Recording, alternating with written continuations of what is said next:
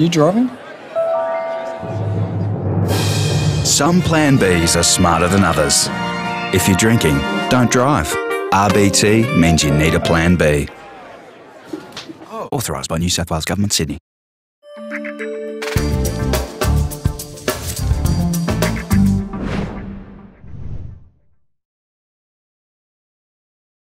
Well, Nic Maddinson, it's certainly been a long off-season. How excited are you to get back to cricket this weekend? Yeah, pretty pumped. Had our last game of cricket on the weekend for grade and we fielded for 96 overs, so I can't wait to get out there and have a bat. What was it like to get back to grade cricket?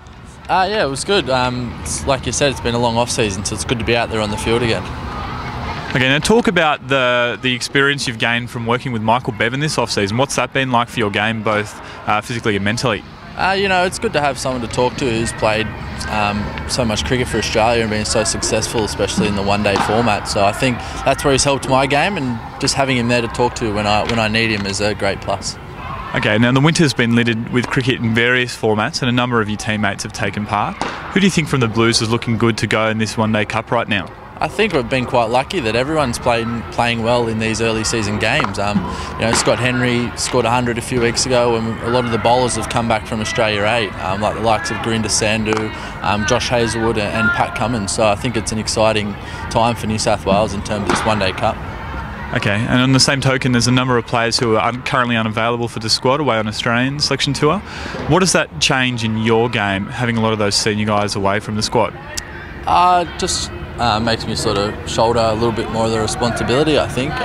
Warner, Smith and Sean Abbott were all such big players for us last year in this format of the game, so I guess now it's up to the guys that have been around both last year and going into this year's team to shoulder that responsibility and start taking control of the team and looking to score the runs and take the wickets that those guys did. Is that something that you want to personally put your hand up to do? Yeah, definitely. I think I was pretty disappointed last year in cricket as a whole. I was a little bit inconsistent, so I think that's what I'm working on going into this year, and hopefully it can start well. Now, first game you've got up is against the Redbacks at Allenboard Oval. What do you think we can expect out of them? Yeah, they're always a tough team. You know, we've had some tight games against them over the past few years, but I think that we've prepared well and we know a lot of their players and the way they're going to come at us. So I think New South Wales are going to go out there and attack and play the way we always do. Okay, and Allenboard Oval, you've had some recent success there yourself. How's your confidence going back to that site? It's a lovely ground to bat. Doesn't matter what form, how your form is. So it's a small ground and usually a nice fast wicket. So it's an excellent place to play cricket. And it's going to be tough. You know, whether we're defending or chasing a score, it's never easy against the likes of South Australia in the first game and then Queensland in their home turf.